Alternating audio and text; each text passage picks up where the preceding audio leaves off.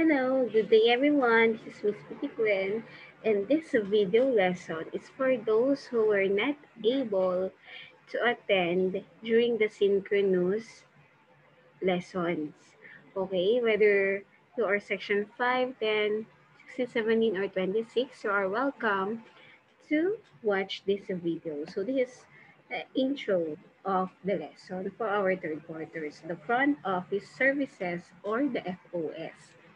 Before I proceed to the lesson, let me remind everyone who is viewing this that this video lesson is created for my students in Abed Santos High School for their synchronous lessons and for those students who were not able to attend during the synchronous lesson. So I put this so the students will be able to check the videos whenever they are free.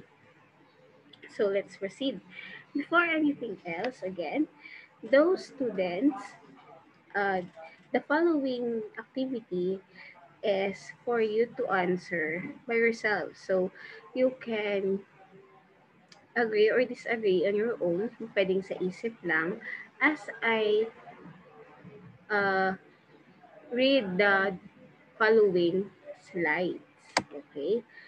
So, pwede kayong mag-thumbs up or thumbs down or yes or no. How binabasa ko to? If you agree, thumbs up. If not, thumbs down. Or yes or no. Okay, do you agree? Pang sarili to. I have visited any hotel and resort in any provinces in the Philippines. Have you? Yes or no? Kayo lang ang makakasagot. Okay, next. I have slept on one of the room in that hotel. Nakatulog na ba kayo dun sa hotel na binisita ninyo? Yes or no? Okay.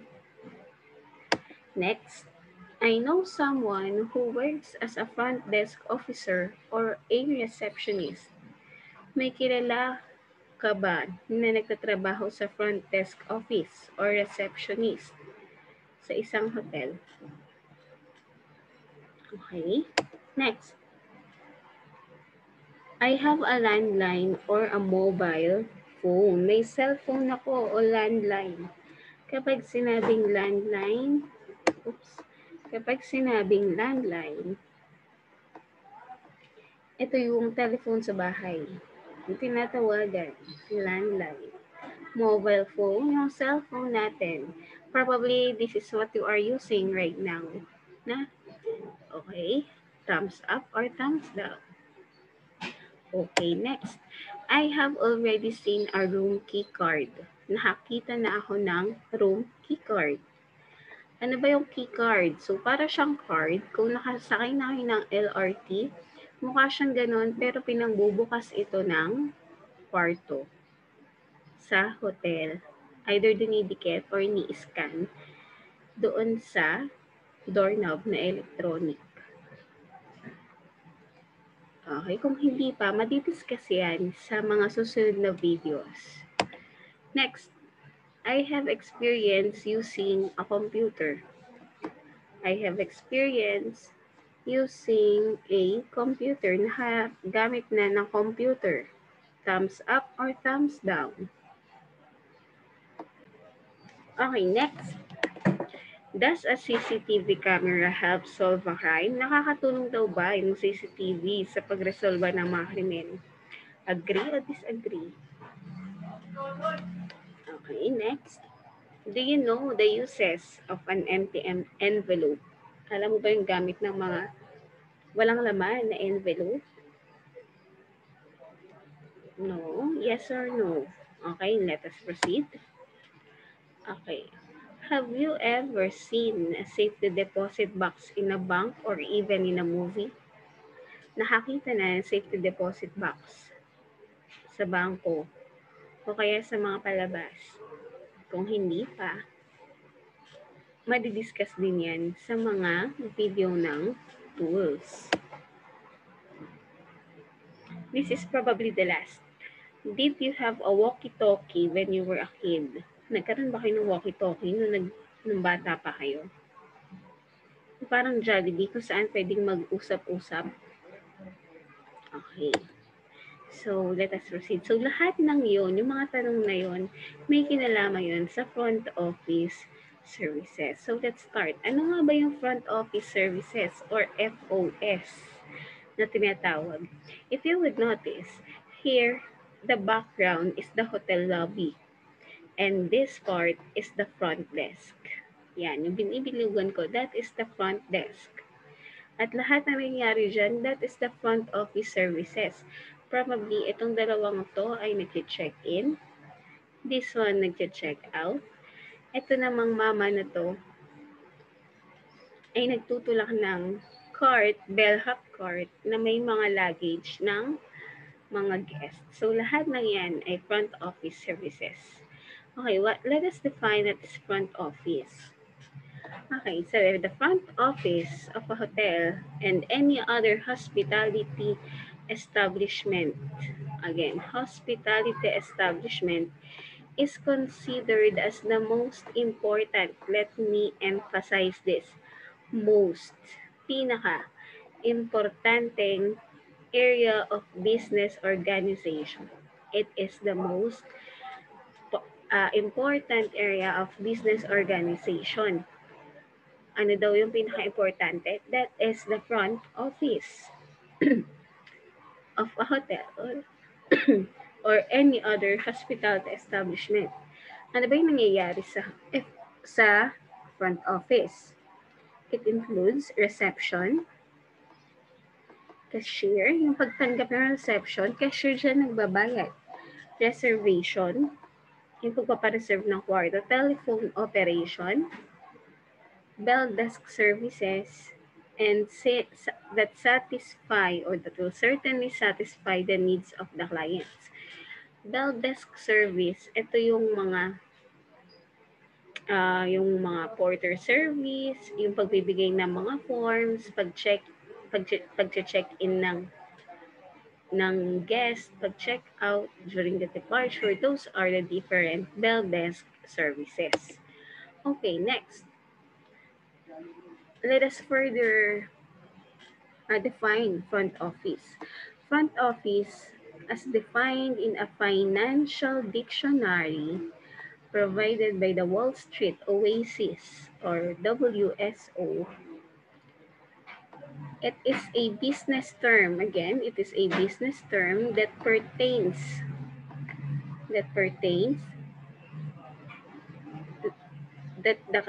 to the client-facing part of the firm.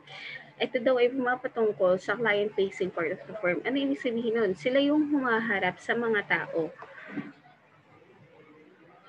and focuses on working with guests. Sila din yung nag-work o naglilingkod dun sa mga guests.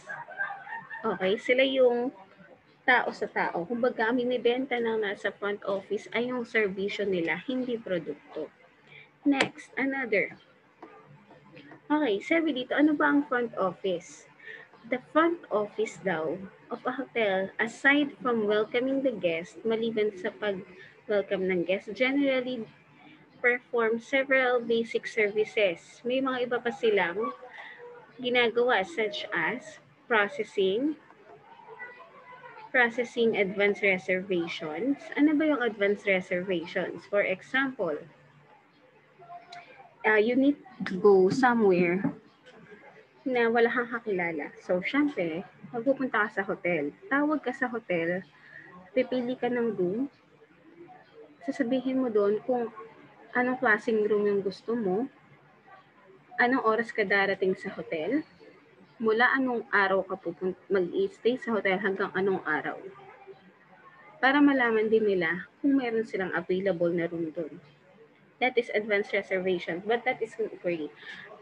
Yung tinatawag na advanced reservation, ito yung kapag nagpa-reserve ka na. Okay? Next, registering guests. Ire-rehistro nila yung guest para malaman kung sa anong araw at anong oras darating para malaman nila kung tatanggap pa ba sila o hindi na. Rooming guests, bibigay ng room sa guests. Handling guest luggage, yung Ito yung paghatid or pagtulong nila sa pagbuhat ng mga kagamitan or bags ng guest. Ang gumagawa niyan usually is the porter or the bellhop or the bellboy. Yung bellboy, tinatawag din siyang bellhop or porter.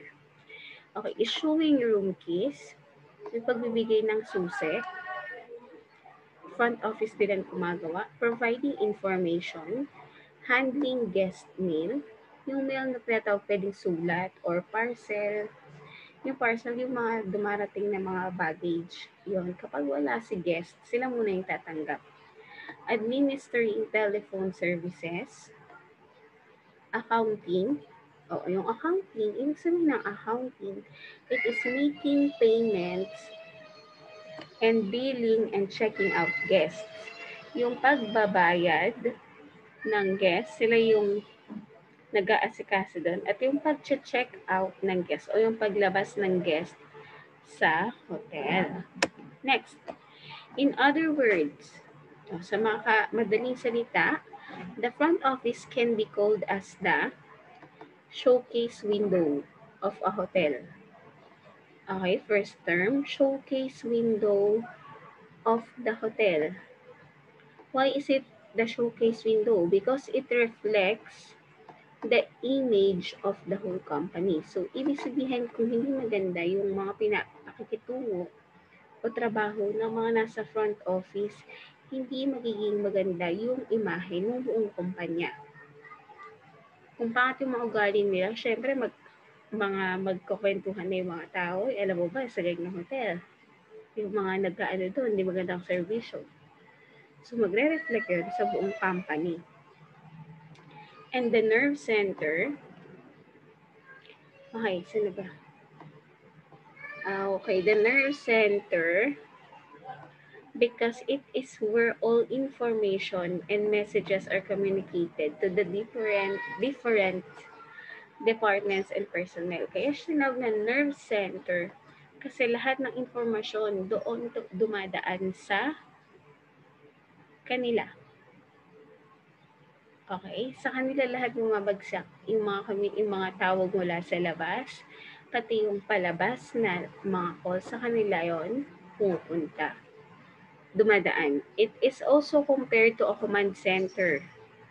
Pwede din silang tawagin command center that oversees, sila yung nagbabantay, tumitingin ng habuan and assist the guests stay. Sila yung nag-a-assist sa mga guests na mga nag-stay sa hotel. Sila yung tumutulong sa mga guests. Next. Okay, sa front office, meron tinatawag na guest cycle. Okay, guest cycle. Ayan. So, the guest cycle consists of all the activities that each guest undergoes from the moment he or she calls. Again, mula saan daw?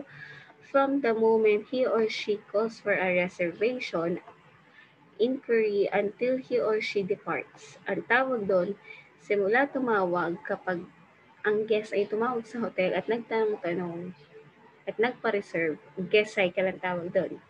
Ang guest cycle, ito yung buhay ng isang guest sa loob ng hotel. Okay? Ito yung buhay ng isang guest sa loob ng hotel. And there are 4 stages. Again, inuulit ko, nagsisimula yung cycle na yan mula sa pagtawag sa hotel.